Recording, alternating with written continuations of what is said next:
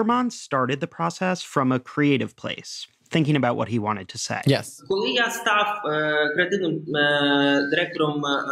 So when he became the creative director of Eurovision, he drew himself a little chart. In the center of the chart, he had a portrait of Ukraine. When we think, like, metaphorically speaking, the parts that would stem out of this portrait, they wanted to show what Ukraine looks like now. For many years, the symbol of Ukrainian culture was very stereotypical. It was the woman in Ukrainian clothing with a flower crown and the ribbons in her hair.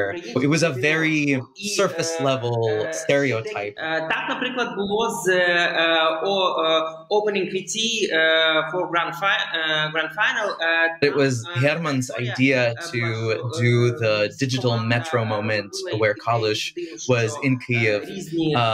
And so this idea of a metro line uniting all the people, the first week of the full-scale invasion, all of the televised programming and all of the shows that would have happened in Ukraine were in the subway stations down below. It was for safety of the people that were involved in the creation process and all of the audiences. So this idea of a metro line was really symbolic. But considerations very quickly moved from the artistic to the practical considerations of how to coordinate between two public broadcasters 1,500 miles away from each other.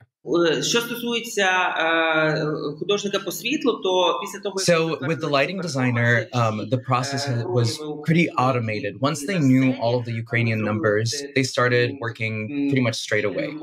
From a creative side, trying to make those initial decisions, that was around October through February.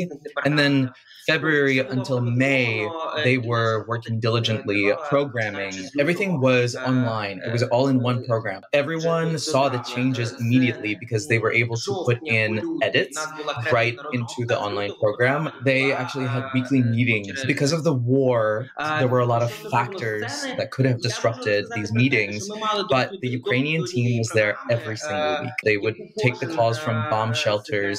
If they had any big decisions that had to be done, they would do electronic voting. Even in the process leading up to Eurovision is very dedicated to a robust voting system. Так, були абсолютно. Вони в 90% випадків. It's very cool that 90% of the time the votes would be identical. The teams were actually on the same page most of the time. Sometimes the Ukrainian team and the English team were working on the same idea, and then when they would come together, they would actually put those two ideas together. Я вже казав, що є такий проект, такий документ, як мовна біблія номеру. There was actually a Bible, a document of every number where everything was described by the second. And so there was a section in this document where Herman wrote his ideas and what he wanted to see as well. Then they would test it out in a studio, and then they would also get it on stage in rehearsals and work it out that way too.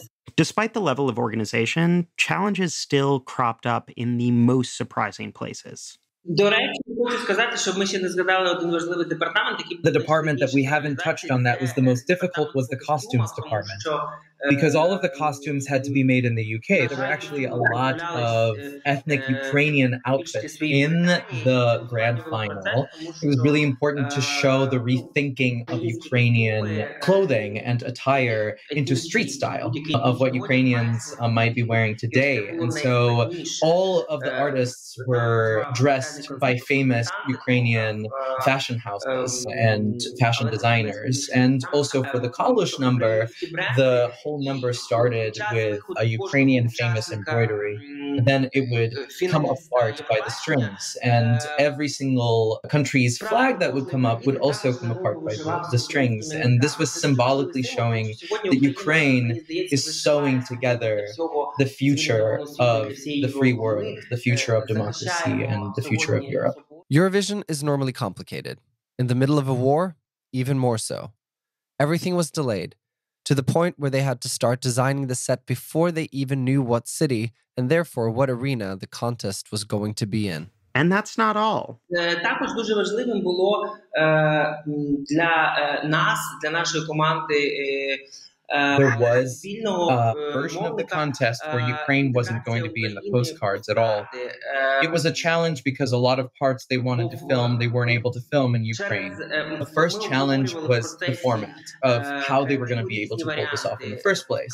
So it was decided by Suspina that in order to get these shots, they were going to do it from a flying camera. They were unable to film in certain places due to the war. So they had to ask every single location that they would film in. They had on their list ideas to film in Odessa, in Kherson, in Mykolaiv, but they were unable to get the permissions. Herman, I just want to say thank you so much for helping us understand a little bit of the enormous task it is to put on a show like you did. This was really incredible, Herman. And Sashko, thank you. Thank you so much for helping. Thank you, Sashko, as well.